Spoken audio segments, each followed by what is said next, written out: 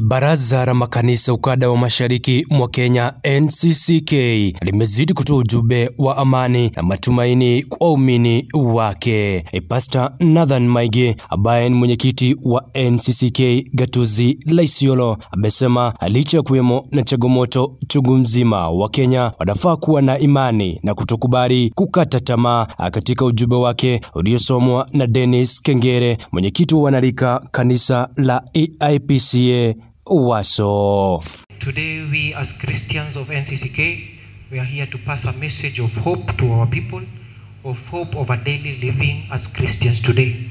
In the book of 2 Corinthians chapter number 4 verse 7 to 9, it says, "But we have these treasures in jars of clay to show that this all-surpassing power is from God and not from us. We are hard pressed on every side, but not crushed, perplexed but not in despair, persecuted but not abandoned."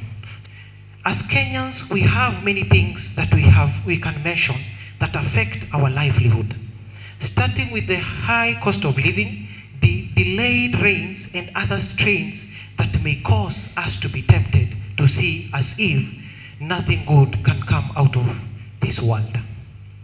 We should learn from David, who spoke to the Spirit in Psalms 42. "Why so downcast, O my soul? Why so disquieted within me? Hope in God. The Lord stands with us, therefore we never face this complex."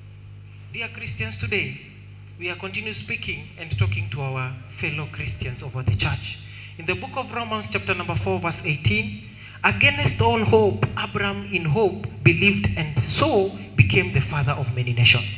Just as it has been said to him, so shall offspring be." Despite many negative news and things around us, it is possible to spur one another towards hope. Christians, we need to consider hope as one of our virtues. In the book of Psalms chapter number 13 verse 13, "Give us a perfect answer. Let Israel hope in the Lord from henceforth and forever." The verse here speaks to the Israel, but it can just as well speak to us as Kenyans. Hebrews 13:5 and 6 speaks that we should be hopeful in our conduct. Let your conduct be without any inconveniences, but be in content with which as Christians we should behold. My fellow Christians, in the book of Psalms chapter number 13 verse 12, the book of Psalms chapter number 32 verse 12, "When we allow God to be the Lord as a nation, we shall be called blessed. Even amid this challenge, no one will give up and despair." Psalms 130 verse 7 says, "Let Israel hope in the Lord, for with the Lord there is mercy, and in him is plenteous redemption." Psalms chapter number 42 verse 5, it says, "Why, my soul, are you in downcast? Why so disturbed within me? But put hope in God, for I will praise him, my Savior and my God." My dear Christians, we are asking ourselves as Christians, where is our hope going to?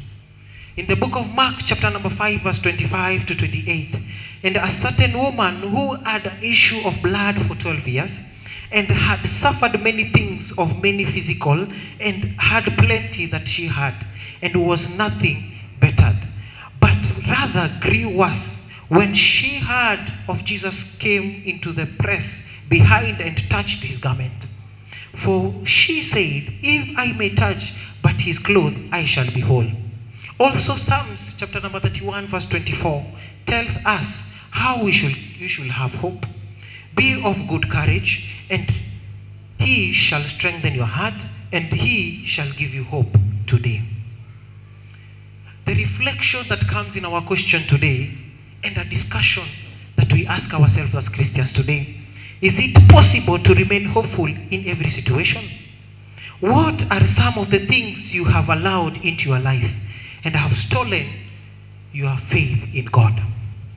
How can you move from a point of hopelessness to any other hope? As Christians, we need to raise our faith today and raise our hope in God. No matter the circumstances or no matter the situations as Christians today, let's raise our hope in God and believe we have a God that listens to us. Wherever you are as my viewer, wherever you are seeing me, I pray as Christians, let's not give up. Let's trust the Lord and let's believe that we have a God that can fight our battles, no matter the situation, no matter the challenges. Lagujina ni Wajombe Kamachu.